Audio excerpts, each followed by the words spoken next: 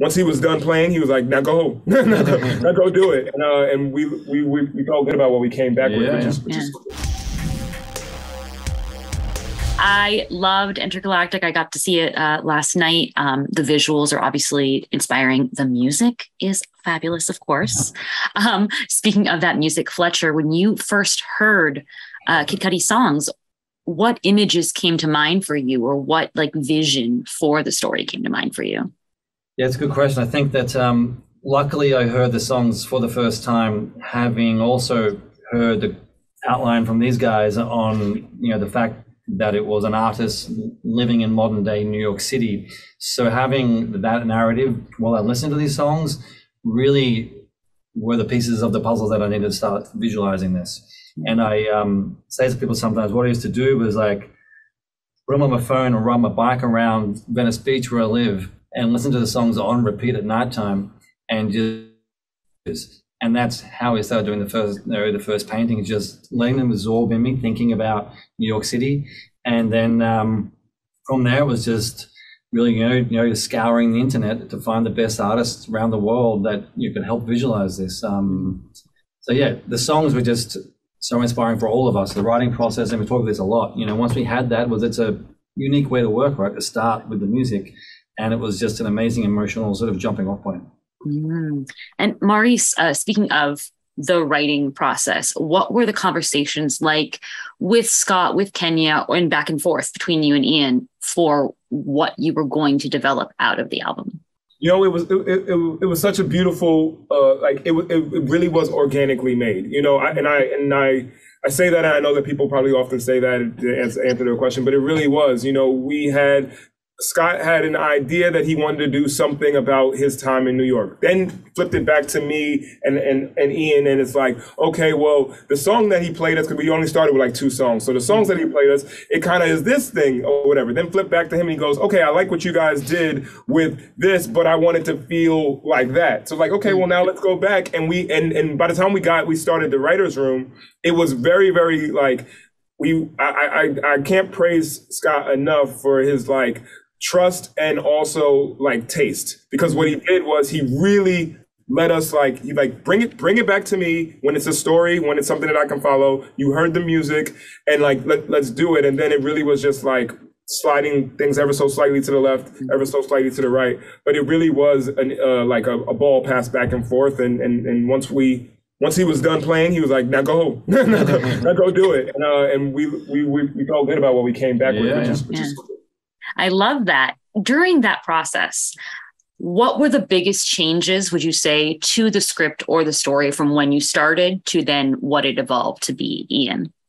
That's a great question. The process is really iterative. However, I got to be honest, not a ton changed. Not a ton changed. Like it's the same thing, with animation, in the sense that once you start to storyboard things and you start to visualize sequences, things start to change. But it doesn't change the story. The story that's wrote is on screen. If anything, there were some moments where we used animation in a way that can't be done in live action. For example, there was an Aladdin-like moment that these guys had in a script where they leave a party, and then Jabari wants to show Meadow his point of view of New York City, and they take her to a secret spot. And the song "In Love" is playing, and then just through the storyboarding process, it's like, what's the best way using animation to express that? And so it was only really visual changes of a story that was already there. But I will also give you that is absolutely true. I think that like I would say 95% of what was written initially is on screen, except that we did change the ending. We changed the ending pretty late in the process. Yeah, the original version, they never see each other again. Yeah. And I'm joking. Yeah. It's like, wait a second. Guys, it's very sad. I'm joking. The good thing about it was that there wasn't a lot to change, because we were able to keep the story very, very simple and very, very tight. And I think that it got, the only thing that really changed is the formatting of it and how we do the story. That's the main thing. Heightening the point of views by using animation. For sure. Now, I loved, the aspect of modern dating and how it's changed with the times, especially the inclusion of Stush and using that dating app.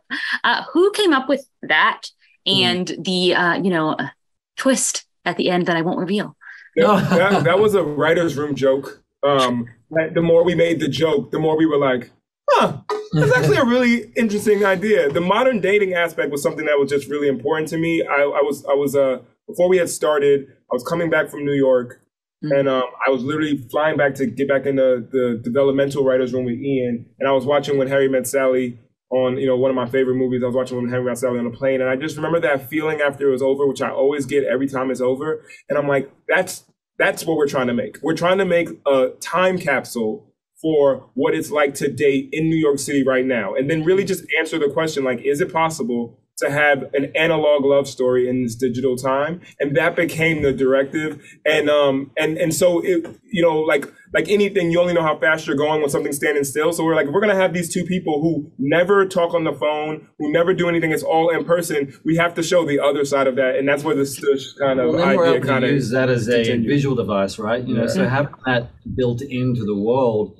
And then when we were then creating scenes, we're able to use Stush as a device to help carry the story. If it's posters, if it's bus stops, that is a reaction to the character's emotional place that they're in, and that became a fun thing for us when we were making it. To what's a poster that is in relation to how the character feels right now? Yeah. And just a little inside baseball, Maurice, what is it? I mean, Stush came up because one of the writers used it as an adjective. I think it's a Caribbean. So West Indian for like a stuck up person. So that person is so Stush. And then we were like, oh, what's a good? And then we were like, it can't be. There's no way you were going to call it Stush. And then it just kept going. I love that so much. Thank you, guys. It was really a beautiful story. I loved it. You merged so well with Kid Cudi's music. So thank you. Thank you so much, Tatiana.